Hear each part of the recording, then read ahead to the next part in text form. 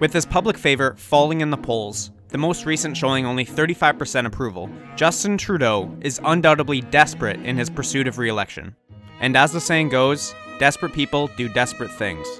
So, using the powers of his majority government, Trudeau has done all he can to ensure he wins the next federal election.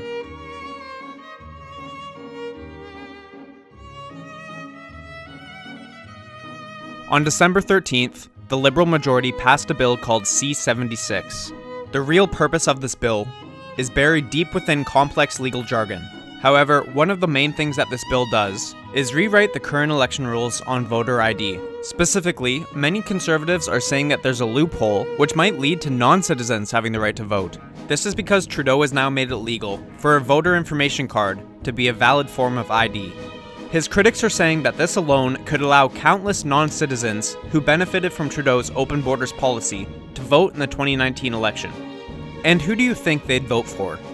Another one of Bill C-76's failures can be seen with its elimination of the 5-year limit on voters living outside the country. Under the new rules, if you were born in Canada but spent almost your entire life in another country, you will now be able to vote in Canada's election. Even though the laws that the government passes doesn't affect you in the slightest. This could be a massive benefit to Trudeau, as the 2.8 million Canadians living abroad have not had to live under Trudeau's policies. Also, many of them have only been exposed to Trudeau through foreign media, which tends to focus on him being some kind of hot progressive hipster. Bill C-76 can be best summed up by MP Stephanie Cusey. Justin Trudeau is once again attempting to rig the 2019 election, sadly, in his favor. There is absolutely no reason or precedent for the executive branch of government to impose elections regulations without debate in the House of Commons. It is an affront to democracy.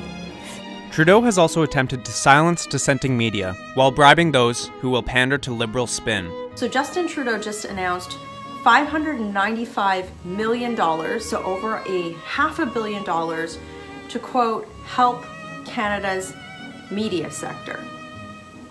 Now listen to this.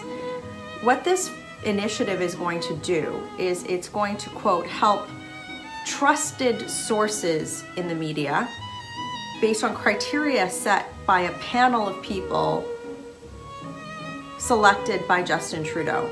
So Trudeau just handpicked a group to determine who gets a chunk of a $600 million bribe fund. But here's the best part. You're only eligible to receive the money if Trudeau deems you a trustworthy source. So if he's re-elected, and this bribe fund continues, say goodbye to unbiased media in Canada. Except at Wood's Empire, of course. Mr. Speaker, it's been a week since the Liberals announced their undefined, mistargeted, temporary patch, $600 million plus election year bailout for Canada's struggling news industry. Owners and publishers who get million-dollar checks and bonuses, and partisan big union bosses, not surprisingly, praise the bailout. But dozens of this country's most respected journalists have denounced it because it casts a dark shadow over the independence of their craft. This government just believes the job of the media is to shower praise on the Prime Minister, and the job of taxpayers is to pay for it all. To top it off, Trudeau chose the debate commissioner without even consulting any other political party. This alone shows that Trudeau is more interested in keeping his power than he is participating in a fair and balanced election. So what do you guys think? Is he trying to rig the 2019 election? Let me know what your thoughts are in the comments, and I'll see you in the next video.